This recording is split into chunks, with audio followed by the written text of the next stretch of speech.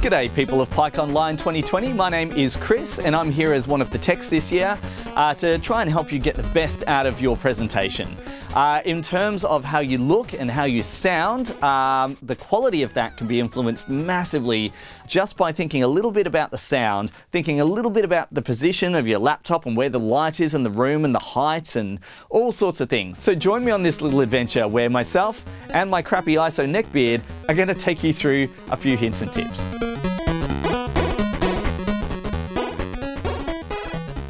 Alright, so first we're going to talk about sound.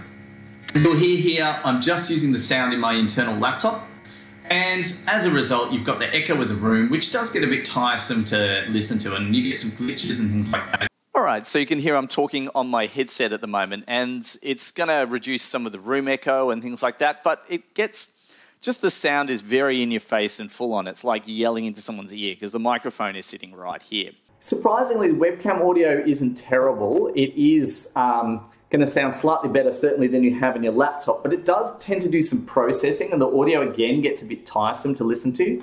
So this is where we recommend you get a little USB microphone. And you can hear the difference that this microphone makes is quite immense. So one thing, if you do get one of these USB microphones or a microphone in general, just try to lift it up so it's in front of you more. You'll hear that when I'm talking directly into the microphone in front of the machine, the sound quality is going to be a lot better having it high up than having it somewhere down here. So that's the difference between having it sitting on a desk and sitting right in front of you. And this is just important for listener fatigue. If you can really get your microphone in a good position that's, it doesn't even matter if it's slightly in shot, as long as it's nice and close. Of course, you've got to tell your operating system which microphone you want to use and also set the levels, which is a very similar process in all operating systems, and it's almost always labeled sound settings. Just note that Windows users will have to open an additional sound control panel. We go to recording, select here the Rode desktop microphone as my default. I know that's my good quality microphone. If I double click on it, it comes up and I can go to my levels. If I turn my levels down, it'll go down. If I turn it up, it'll go up. Now, as far as where to set it, you can see where I've got it at the moment. It's about halfway, and that's about right. Because if something exciting happens, like we say, quick basic, and we get super excited, it will jump up to its loud point. So I usually find just touching that halfway for the normal talking. But you've got to make sure that you practice presenting and imagine that you're presenting and you're excited. It doesn't matter if you occasionally get a bit of distortion, but try to set it around there, and then you should be good. Just check its default. Same with your headphones. If you want to make sure it's not going to your HDMI or something like that, make sure your audio is routed back to your headphones if you're going to be listening back to anything. Mac users have it super easy. You simply go to your sound panel, you select your input, and you can choose what device you want to come in from. So set the volume to be about, that halfway mark on the input level, maybe just a little bit louder. It's a similar process in most Linux distributions. Simply jump into your sound settings, ensure the input's set to your microphone, and just double check those levels to make sure they're at that same just above halfway mark.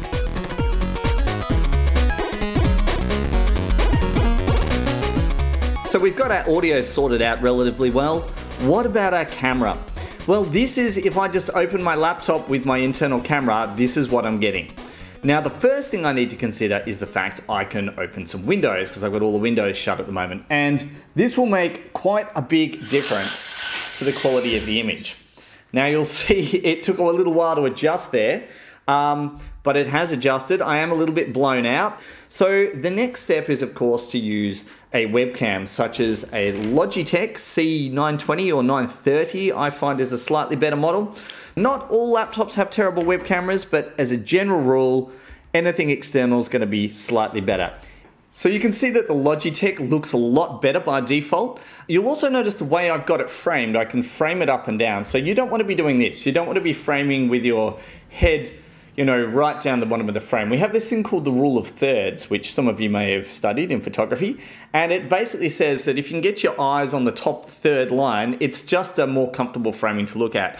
Talking of the shot, and back to my crappy ISO neckbeard here, we want to get this so that it's more of a online sort of shot like this, or in line with the eyes. That obviously means, because my laptop is down here, that I'm looking down. So it's ideal if you can, this is where the second monitor comes in as well. It's ideal if your eyes can look straight towards the monitor. So you can see what I've done now is simply raise the laptop up on a tub.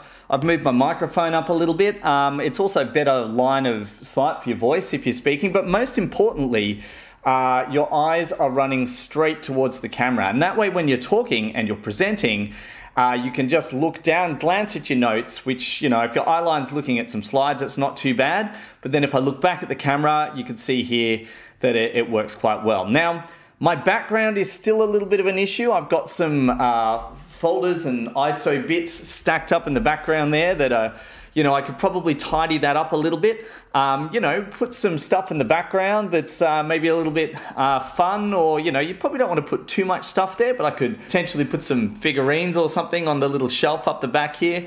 Now, of course, you can go a step further.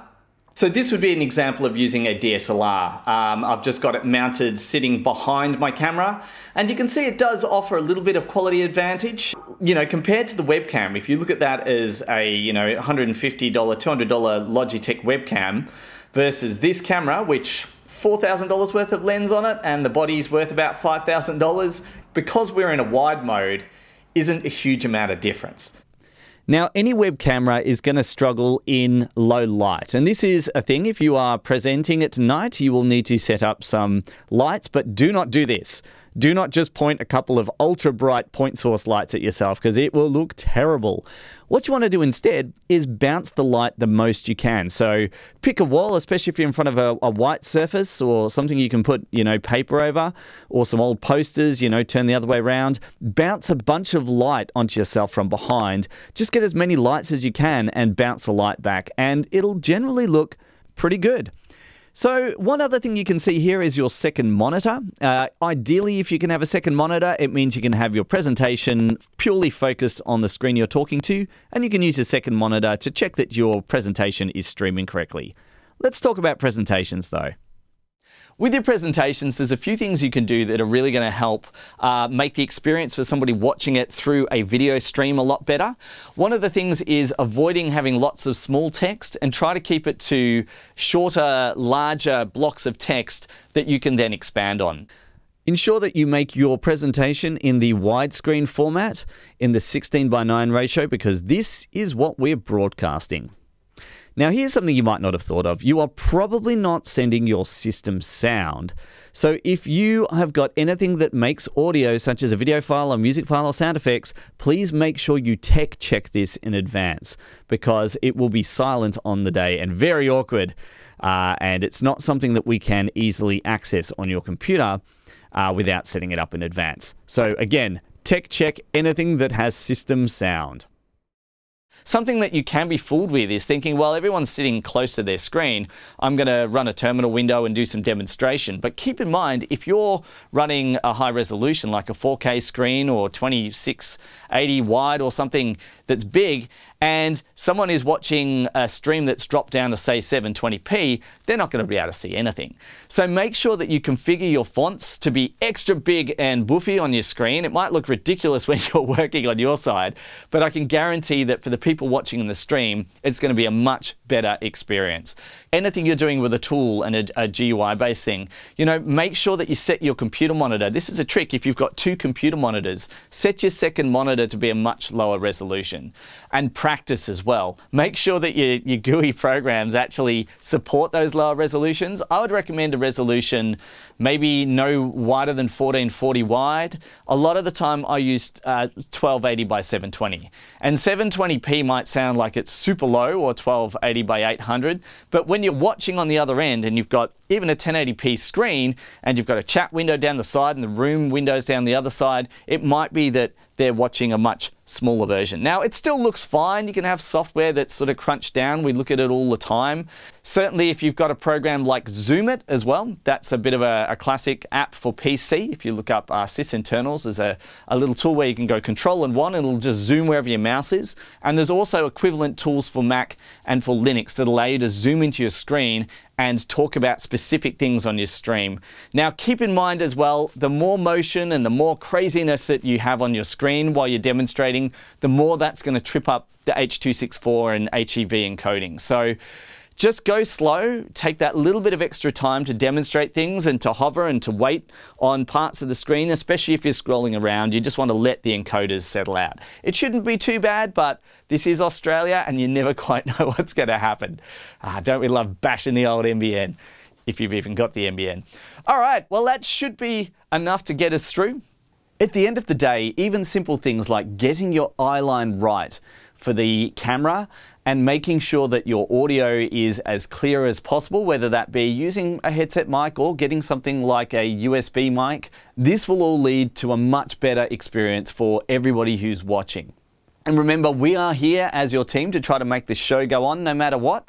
And so on the day if something happens, don't panic, because we are here in case something's disappeared. Yeah, I did.